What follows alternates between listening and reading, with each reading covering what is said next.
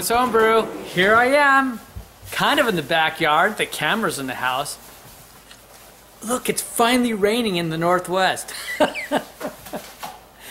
We need a galactic event. I mean, not just a world event, a galactic event, and that's what we're gonna do today. Here we go. It's Galactica Double IPA from Clown Shoes Beer. That's right, Clown Shoes Beer out of Ipswitch, Massachusetts. You know, I know that I'd seen this, heard about this before. I've never gotten to try it. It finally made it to Oregon.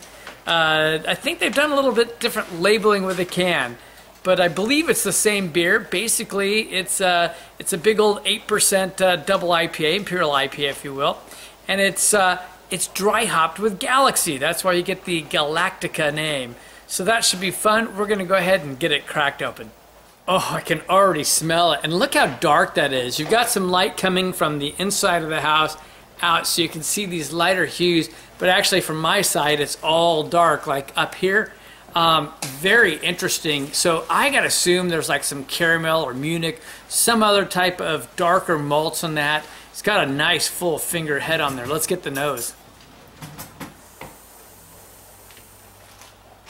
Okay, wow, I'm gonna have to analyze this a bit, but I got quite a few things out there. I did get some caramel on the nose that was really nice, and I also got quite a few characteristics coming from it in terms of fruit character, which is fun. I'll have to check the date here in a little bit. But I definitely got some citrus character, and I got some tropical characters going on. I felt like I got a little bit of a pineapple and some passion fruit, which, by the way, is pretty characteristic of Galaxy hops. But they're also known for citrus, and I think I got a few citrus characters on here. I got a hint of some orange and kind of a light lemon, kind of. I don't think lime. I think like a lemon, but almost tending a little bit towards lime, and just a little bit of like some grapefruit rind on it. Maybe just a hint of some pine, but that's what I'm getting on the nose. But boy, I mean, it's got quite a malt base kind of scent. I'm really getting like a few characteristics more than just caramel malts on there. So that's kind of interesting. We're going to go ahead and jump on in. Cheers.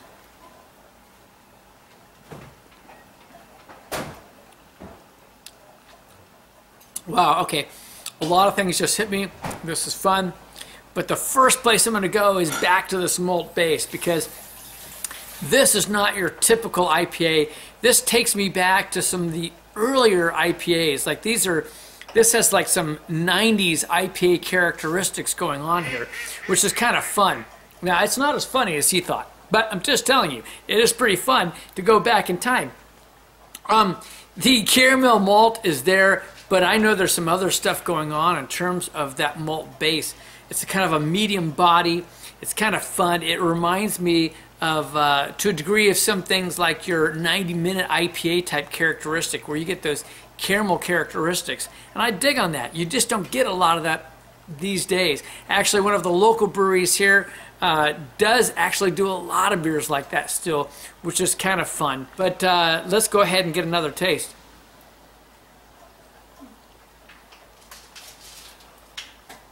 Wow, I'm going to tell you that malt is front and center. I'm wondering if this is not super fresh. I get some herbal characters definitely going on. I get a little bit of some tropical character going on with this. Not super distinct. I would say that, just like in the nose, I get a little bit of like a passion fruit type character in it.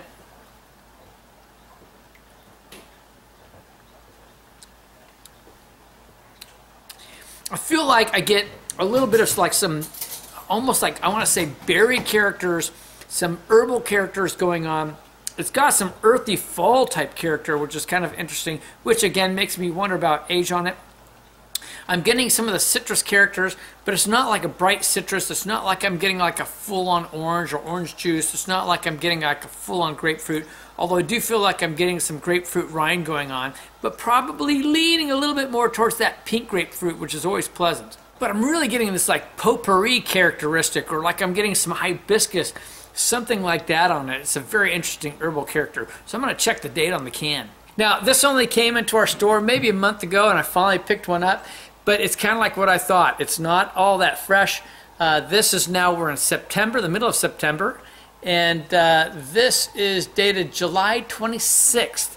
So we've got almost 2 months, so it's not super old, but to me it still feels like it's not carried through as fresh as it might at that time frame. I do get now a little bit more of that orange character.